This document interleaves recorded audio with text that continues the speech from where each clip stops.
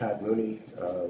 I work with the Centre Group, which is an international civil society organization based in Canada, but we work globally on the development issues related to technologies. And I was a recipient of the Right Livelihood Award in 1985. And what is the central aim of your work? Most of our work is looking at the impact of new technologies and how they affect marginalized peoples, mainly in the Global South. Our work began focusing on seeds, on the importance of plant genetic resources for food sovereignty and security.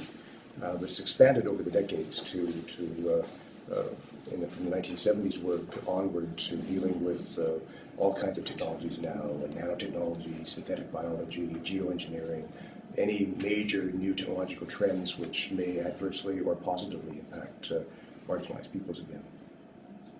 When did you receive the Right Livelihood Award, and what has it meant to you and to your work?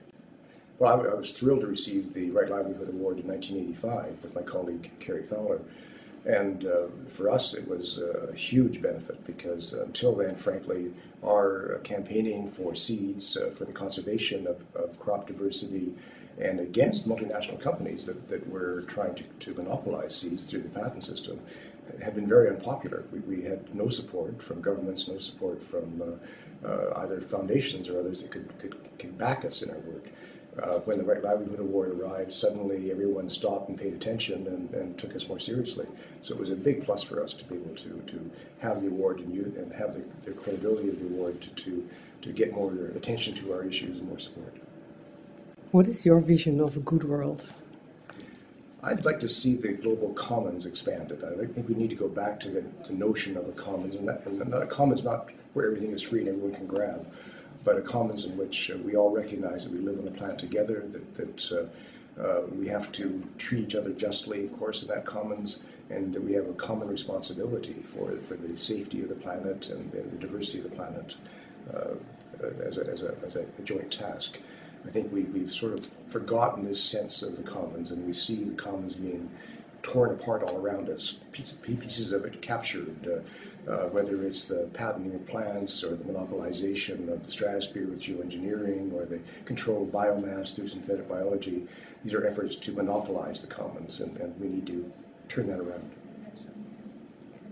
And what are your expectations of the cooperation between the Right Livelihood Award at college and the Center for Development Research and its students, which has just started? Well, this may come as a shock to you, but I'm getting older. And as I get older, the more I think about the need to cooperate with other generations. So it's to me, it's critical to work with younger people, not always youth necessarily, but certainly younger, who are concerned about similar issues and to share our knowledge. It's not an issue or a question of passing the torch. I've got my torch and that's my responsibility. They'll have their torch and that'll be their responsibility.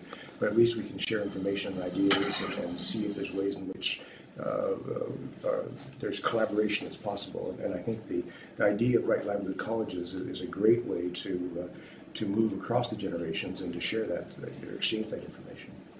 But I want to stress that it's got to be a mutual exchange. It's not one-sided. I think for the most part, when we talk about an older generation talking to a younger generation, and we use words like experience and so on, it's always telling a younger generation what they can't do, and I don't think they should believe us. Okay, Mr. Mooney, thank you for this interview. Thank you.